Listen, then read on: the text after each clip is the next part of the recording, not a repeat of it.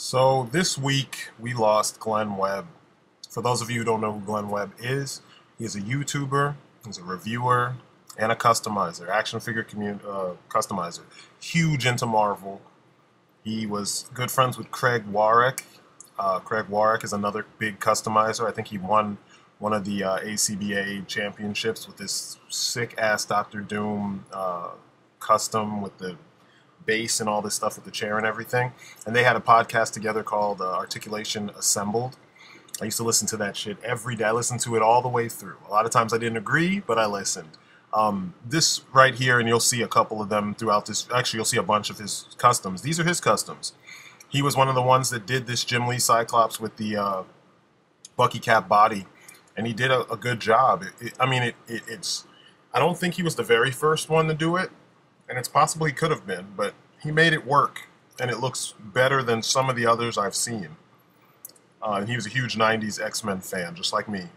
And I enjoyed hearing him go off and go nuts about the things that he wanted to see with X-Men and, what it meant to him and, what he would like to see the characters, how he would like to see the characters represented and whatnot. But, yeah, Glenn was pretty awesome with the customs. He definitely was one of those people that, while I didn't know him personally, I've spoken to him a couple times, commenting back and forth, and through the podcast. But I've never really got to hang out with him or work with him. But what I saw is that he didn't take shit from the fans. A lot of people feel they have to take shit from the fans. You don't have to. He definitely had his own perspective, and that was the whole point of him putting out content, was to give you his perspective, not the flavor of the month, which is super respectable, and you know me, that's what I'm all about. So I valued that aspect of his approach to reviewing. He didn't compromise. He was not a DC fan, not an Image fan. He was a Marvel fan, and he let you know that shit. And he stuck by it. There was never a change or a tweak, you know what I mean? That was how he was. And he was uniquely funny. There's some things he thought was just so stupid, and he would point it out to you in a way that lets you totally feel what he was talking about. He loved Gene.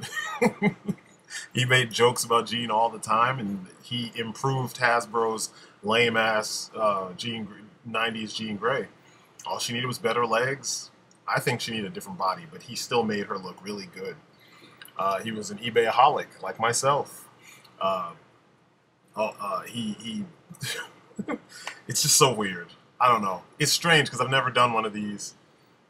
And he's one of those people where, even though, like I said, I didn't know him personally, but every day, for several years, I've been subscribed to him since way back when I first started YouTube. And every day I would watch his reviews because I wasn't into everything Marvel Legends, and every now and then he would review stuff that I was interested in, and then he would let everyone know what he thought of it and if it was kind of good or kind of bad and whatnot. It gave me a perspective.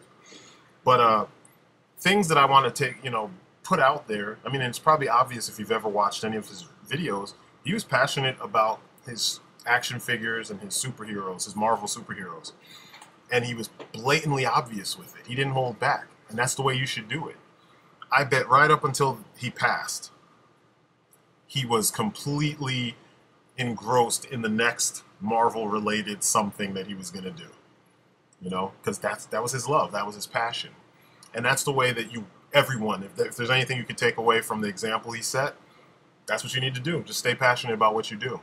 I mean, a lot of you guys listen to me because you can tell I'm passionate about superheroes and import figures and all that stuff.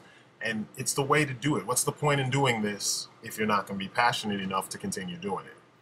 So, if there's anything you can take away from it the fact that Glenn spent a good chunk of his life doing this because he was passionate about it, and he did it until the day he died. So he's definitely, when he wakes up in the next life, he's going to be happy. He's going to be probably doing this same thing. So, Glenn, I just want to say thank you. I want to send my condolences and some love in the direction of your family and everything, and let them know that homeboy was just an awesome person, gave us a whole lot of fun and a whole lot of win. So thanks. You will be missed.